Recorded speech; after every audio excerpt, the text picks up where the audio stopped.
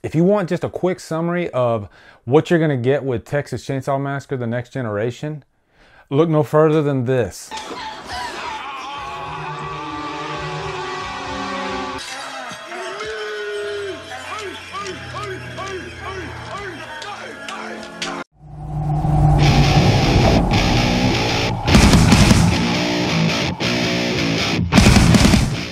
Texas Chainsaw Massacre: The Next Generation stars Matthew McConaughey, Renee Zellweger, and is directed by Kim Hinkle.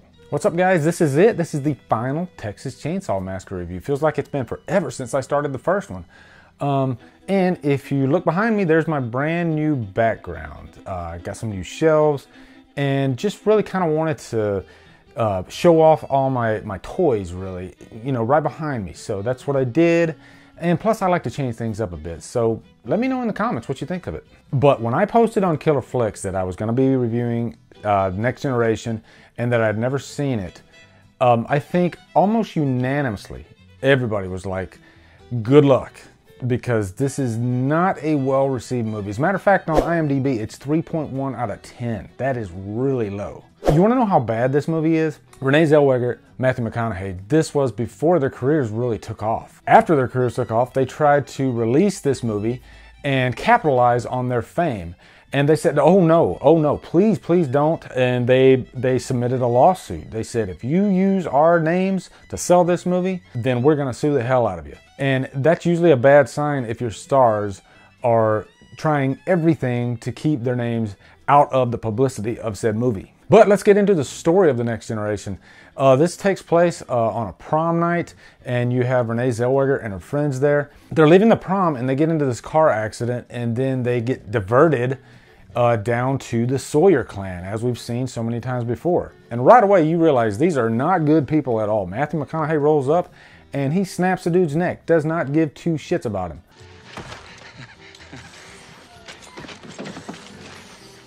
He's dead now. So I guess that's a good thing. They set up the tone of the movie. Now, yes, this is a horrible, horrible movie, but if I had to find anything good about it, you do have two major stars in it. They are capable actors. Not as experienced, of course, and you can see that they're kind of overtrying in some of the scenes, especially McConaughey, but they are the two really only capable actors of the whole movie. That is one of the biggest problems of the movie, is the acting. You would swear that there were extras walking onto the set of this movie and they needed actors for the day, so they said, hey, let's go ahead and put you in the scene. I'm not saying that's what happened, but you would swear that did happen, because the acting is so bad in this movie. So bad that it's almost fun. She just does that to make trouble, okay? It's obvious. It is so What are you talking painfully about? obvious. Don't even listen to a word she says. She's just trying to make trouble. It's just... Also, the script. Again, you would swear that the script for this movie was written day by day. It doesn't feel like a finished script at all, because some of the dialogue is just really cringeworthy. I think they were really trying to copy the first movie, because there are quite a few familiar beats that the first movie has. I mean, you even have the famous dinner scene that takes up probably the last third of the movie. But they turn everything up to 11. There is nothing to fear but fear itself. And it just doesn't work. The first Texas Chainsaw Massacre, one, was the first of its kind.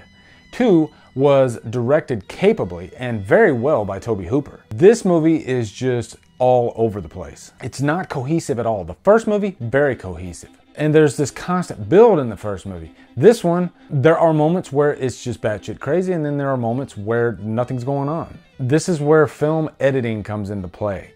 And this movie is not edited capably at all. So when you have scenes where Matthew McConaughey is just going off the rails, it just comes out of left field.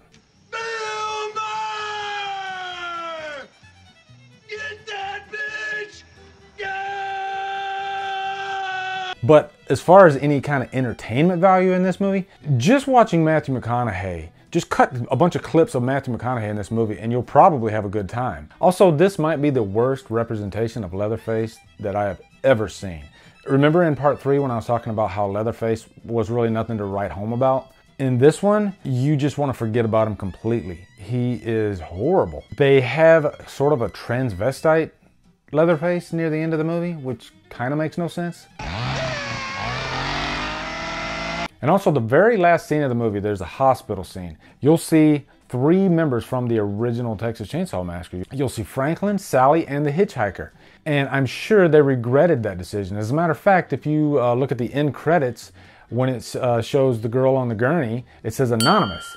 And that was actually Marilyn Burns. So I'm thinking Marilyn Burns didn't want to have anything to do with this movie after. Look guys, this is pretty much the forgotten Texas Chainsaw Massacre movie, and for good reason. It's just that horrible. Because of Matthew McConaughey and some entertaining moments with his character, I'm gonna give it a 2 hours loss. It came damn close to getting a looped in hell. And really, this would be the greatest movie to play if you were in hell and you had to have a movie over and over. So I guess you could technically say it could be looped in hell. But again, Matthew McConaughey was entertaining, so I'm gonna give it a 2 hours lost. So anyway guys, that's it. We have finished the Texas Chainsaw Massacre reviews. I can't believe this. Also, make sure you jump on over to Killer Flicks, become a member. Also, if you look down below, you can see all my social media links. If you want to support Drumdums, check that Patreon link where you'll get exclusives, bonus vids, and whatnot. Anyway, guys, thank you so much for watching. Hope you have a great day, and Drumdum out.